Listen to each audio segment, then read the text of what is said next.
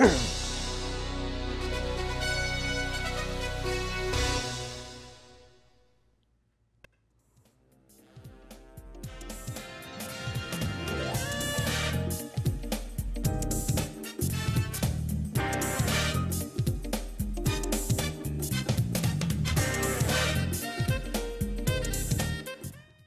back to Toastmaster Time, the show that has everybody talking. My name is Trish Gray, and I'll be your host for this edition of Toastmaster Time. Just like in a regular Toastmaster meeting, we're going to have prepared speeches. We're then going to evaluate them to help them improve. For that, we have our very special evaluator, Ashley Harkness. Ashley, what's on the menu for today? Well, Trish, it's good to be working with you again, and we have a very interesting menu today. We have two Toastmasters from the same club, and they're going to be making presentations.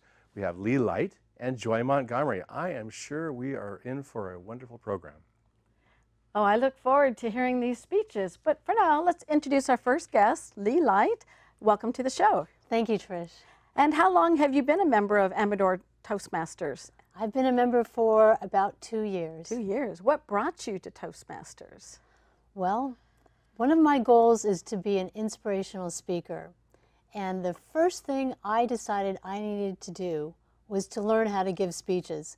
So I joined a Toastmasters club, and it's been so much help. Oh, wonderful. Do you have a particular audience or a topic that you would like to give speeches about? Yes, I like to give inspirational speeches, such as today's speeches is on how to make goals and how to keep them and execute them. And there's other sorts of topics, such as how to love yourself and how to be present, those types of topics. Wonderful. Are you ready to give your speech? I am. Okay, we'll just stay there for just a moment. I'll give you a few minutes to get set up. But in the meantime, I'd like to let our audience know that when we give speeches in Toastmasters, we work from manuals. They have particular objectives that we want to meet. That way, for example, how to use props or how to tell a story or how to give an inspirational speech. So for that, let's go back to Ashley, who's going to give us the objectives for Lee's speech. Welcome back. Well, thank you very much, Trish. Lee's speech is really about confidence. It's about being confident in front of an audience and carrying to them a message that is inspiring to them. So we'll be looking for a strong set of mental images that she creates in the audience's mind, and also we'll be looking at her organization to see how she puts it together so it's logical and it follows a pathway and we all get it. Wonderful, great. All right, well, let's go ahead and introduce Lee Light with Right, Break, and Spread It Around. Right, Break, and Spread It Around, Lee Light. I'd like you to take a moment and think about your life. Is there something that you'd like to improve? If so, I'm here to inspire you to create a goal out of it. Now, once you create your goals, you do something very powerful because you get a chance to stop and think about your life and get excited about it. Not only that, but you get to think about where you want it to head and then navigate in that direction. Additionally, when you make your goals, you actually propel yourself forward to make a positive difference in your life and get excited about it. Then, finally, when you achieve your goals, you will realize that you can count on yourself, and then you will build self-esteem, and that's required for long-term happiness and success. Right now, I would like to give you 3 tips on how you can attain your goal. Tip number 1, write it down. That means write down what your goal is and then give yourself a deadline. And then think about what your life is going to feel like and what it's going to look like after you've attained your goal. What that does is it sends a message to your subconscious that that is your reality. And then you will automatically take actions toward your goal. Tip number 2, break it down. That means instead of attacking that big, huge goal, break it down into smaller pieces and that way it'll be a lot easier to attain. And finally, tip number 3, spread it around. Tell people around you what your goal is. They'll get excited for you. They'll be inspired themselves, and they'll give you tips. And the big thing there is you will set up a wonderful accountability factor with them, because once you tell them your goal, now you've got to follow through. Once again, those 3 tips are: write it down, break it down, and spread it around. Now, at this point, I want to tell you about a goal that I made a couple months ago. I was thinking about my life, and I thought to myself, I want a little bit more excitement. I want to have a fuller and richer life. So I created a goal of my own. And I said, my goal is to be brave and to start doing things that I don't normally do. So I kicked it off by following tip number 1, and I wrote it down. I wrote down, my goal is to be brave, and I'll give myself 1 year to get there. And then I thought about what it's going to feel like once I attain my goal. I'm going to feel excited about my life. I'm going to feel empowered. Not only that, but I'm going to have opportunities coming to me from all over the place. My life is going to be incredible. And then I went on to tip number 2, which is break it down. Instead of attacking that big, huge goal of being brave, I said to myself, just do one brave thing every day. It doesn't matter whether it's big or small, just do one brave thing a day. And then the following day, I need to recollect what that was, acknowledge myself, and then encourage myself to do another brave thing. And I've got to tell you, I've been doing so many new things, including taking an extra workout class and signing up to doing Toastmasters television speech today. And finally, at work, what I did was I learned about a brand new program, an exciting strategic program that was being started. I did research on it, and then I went to see my manager. And I suggested that I be the lead for that, and I got it. I truly am excited about what's going on, and I do feel empowered. And you know what? I'm seeing more and more opportunities come my way, and I am ready for them. And then, finally, I followed tip number 3, which is spread it around. I told lots of my friends about my goal to be brave, and they inspired me. Not only that, but several of them said, oh my gosh, I want to make being brave my goal too. So I was so excited that I actually inspired them to have better lives too. At this point, I feel like I can do anything. And I know that you can too when you make your goals and you follow the 3 tips, which are write it down, break it down, and spread it around. Oh, that was great. I learned some good tips. Yes, I think so too. What feedback would you have for Lee? Well, first of all, it was clear that she was talking about what I would hear is pre-visualization of the success of the goal. The biggest thing of being brave is to, of course, launch what you wish to do, but then to be able to see what it's supposed to look like at the end gives you a clear idea of where you're going and how to get there. That's a very important point. I like that. In the idea of breaking it down into small pieces, this is what we tend not to be able to do. We make the mistake and bite off more than we can chew. Just a big chunk, and it's like, oh, it never works. tough. And then we're unhappy, and then it doesn't work. Then as far as the talk it up, she went around and told people about what her goal was and what she was going to do. This is inspiring to everyone. It's challenging to her and everyone around them. But at the end, the forcefulness of her presentation came through with the statement, I can do anything, you can too. So for an inspirational speech, I believe she hit all the marks. Would you have any suggestions for something she might want to try differently next time? I do, as a matter of fact. What I missed were the anecdotes, the steps along the way, the things that happened that might have turned her off or turned her back on or whatever. Some little small stories would have been helpful, I think. Like maybe one, she said brave, but that's kind of a big topic. I mean, what does brave mean? You know, maybe when she talked about, you know, being on the show, you know, her sense of either, you know, I don't want to say being frightened, but I mean, you know, the nervousness and... Well, this is all real new, and this is a very alien environment as it is. So the key here is, of course, stepping up and stepping out. But I want to hear a personal story. Nothing works as well as talking about something that you did where you had a trial and you ended up with success. Why not?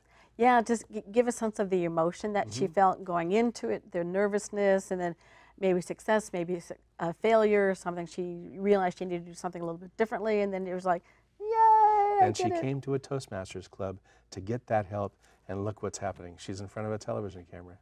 Wonderful. Yes, it is. Okay, yeah. All right. So, tell you what, why don't we take a short break, and you're watching Toastmaster Time, and we'll be right back. Oops, I guess you just stretch. Name an effective political leader in history who couldn't speak well. Mr. Gorbachev, tear down this wall. There aren't any.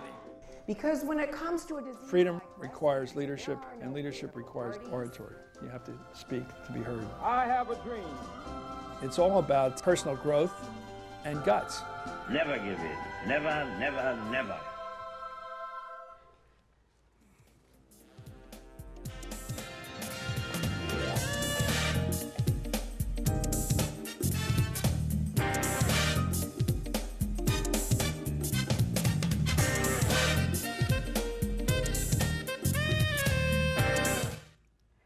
Welcome back to Toastmaster Time, the show that has everybody talking. I'm here with our second guest, Joy Montgomery. Welcome back to the show.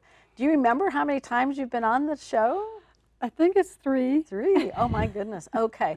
Dare I ask how long you've been a member of Toastmasters? I've been a Toastmaster for 30 years. 30 years. I and kind of feel like you stayed because it changed my life, and I want to help it change lives for other people. So. Wonderful. It just sounds like you're just even being in Toastmasters around your club members is an inspiring story to them. It is. So, but you're also with Amador Valley, correct? Yes. Okay.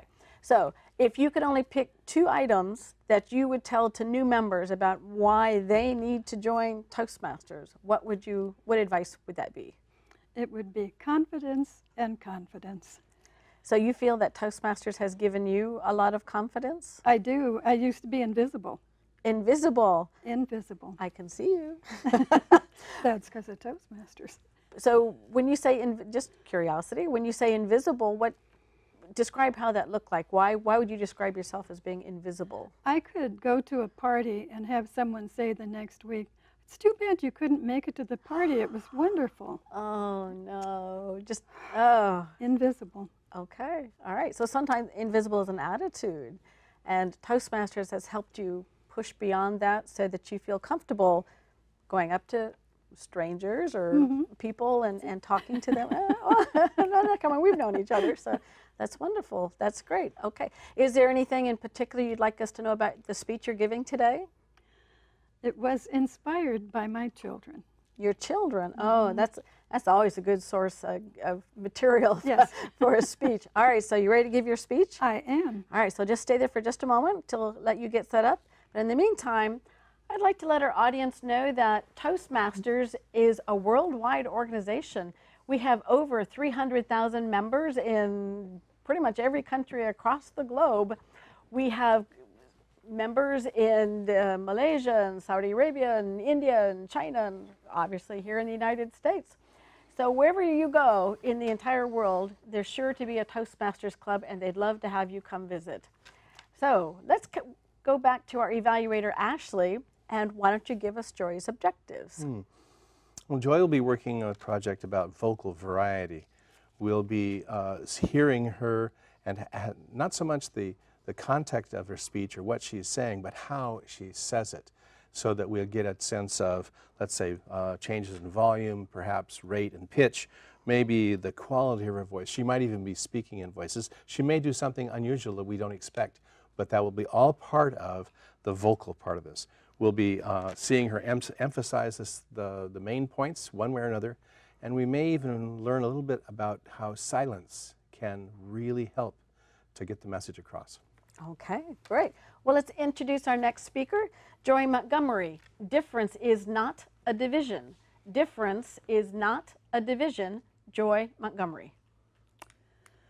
My daughter sent me something on Facebook the other day. The idea of it was that if you're losing your way and not exactly sure what you're doing with your life, talk to a 3-year-old, and they'll get your perspective straightened out. Which made me think about when they were small. My son was 6, my daughter was 2. We went to a laundromat one day. Oh, a terrible day, raining and dark and ugly. And it was in a busy shopping center, so I was worried about the children. Got them herded into the laundromat. And at the same time, a young African-American woman arrived with her little boy, who was about 4. So the 3 of them were having a wonderful time. Children will play any place you put them. And they were having fun. We were doing our work, chatting a little bit. All of a sudden, the place was silent. And both of us thought, oh my gosh, the kids just got out into the parking lot in the rain. And we hurried out toward the door, but in the last aisle, all 3 of them were sitting on the floor, feeling each other's hair. And we looked at each other, we kind of chuckled and went back to folding our clothes and the rest of the things that we had to do. Got home and I put my little daughter Elise down for her nap. Robbie went and turned on the TV to watch cartoons. I'm fixing dinner and all of a sudden he said, Mom, you know something? And I said, I know a lot of things, Rob. And he said, that little boy's hair felt really weird. And I didn't say anything. And he went back to watching his cartoons, and a couple minutes went by, and he said, Mom, you know something else? And I said, I know a lot of things. And he said, I think my hair felt really weird to him, too. And I thought, yes! Yes, if I don't do anything else in life, I've gotten the message across that difference is not a division. Difference is not a bad thing. Difference is interesting. I've served my purpose because they're going to grow up into people who don't see difference as a reason to divide people, to tear a country apart. They're going to be positive in their dealings with other people. That inspired me to write the song that I'm going to share with you. A friend of mine from college recorded the music for me, and it stayed in my head all these years because it's not really on paper. It's the message that they had from me and the message that they gave to that other family. Black skin, red skin, yellow skin, white. There's something there that isn't quite right. Take a lump of coal, a raven's feather, or some pretty shoes of patent leather. Next to them, the black skin's brown. Brown skin, red skin, yellow skin, white. Brown skin, red skin, yellow skin, white. There's something there that isn't quite right. Take a sunflower, take a ripe tomato, a wild red rose, or a lava bed while the lava flows. Next to them, the red skin's brown. Brown skin, yellow skin, white. Brown skin, yellow skin, white. There's something there that isn't quite right. Take a sunflower tall, a lemonade cold, or a wedding band of precious gold. Next to them, the yellow's brown. Brown skin, brown skin, brown skin white. Brown skin, brown skin, brown skin white. There's something there that isn't quite right. Take a snow-capped peak, a passing cloud, or a wintry road before it's plowed. Next to them, the white skin's brown. Brown skin, brown skin, brown skin, brown.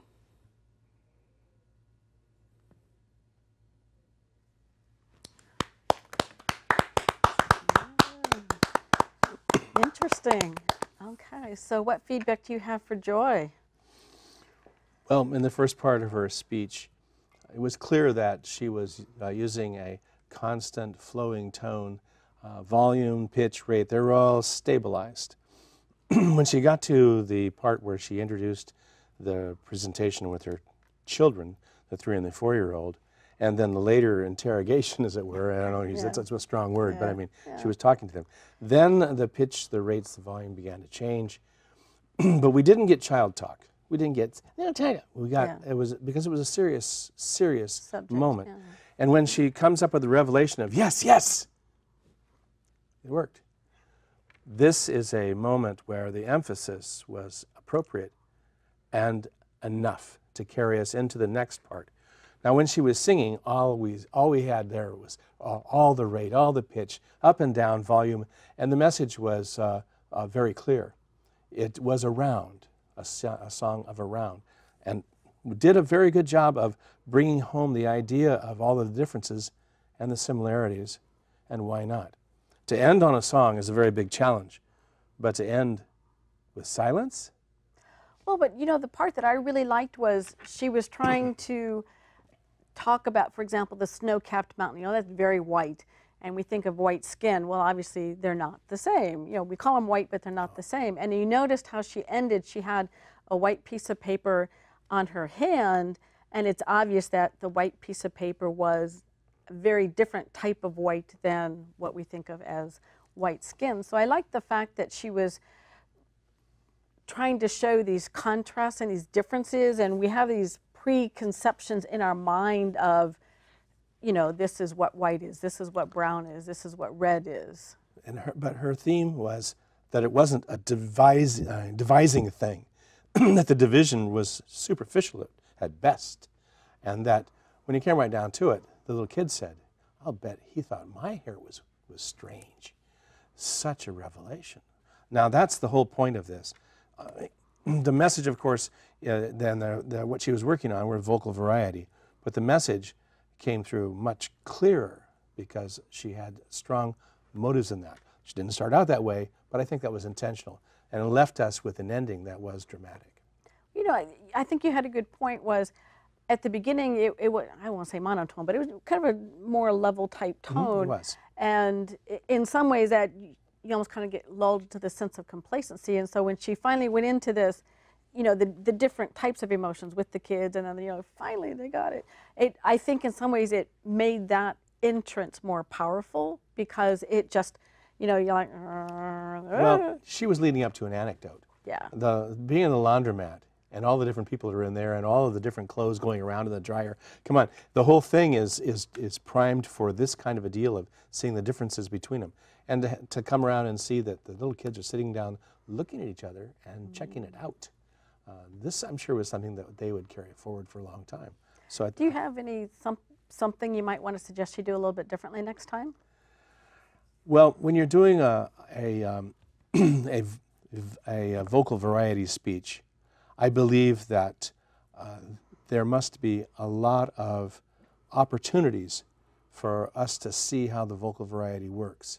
In the first part of the speech, I think she could have done some more efforts in that area. But otherwise, coming down to the end where she held our attention up until she starts doing the song, and then the song goes all over the place, why not? Great. So okay. What I have is more just a sharpening up, perhaps. Okay. Well, thank you very much for that evaluation, Ashley. And we're going to be taking another break, but you're watching Toastmaster Time, and we'll be right back.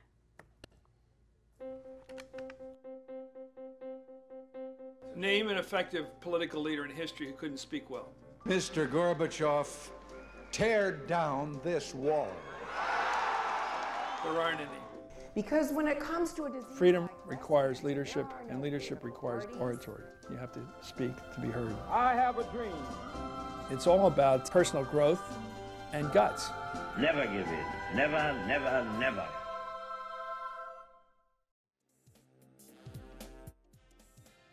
You should ask Emily to join Pathways and then convince me to do it.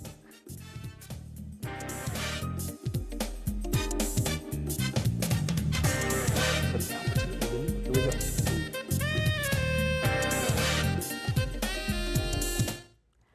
Welcome back to Toastmaster Time, the show that has everybody talking.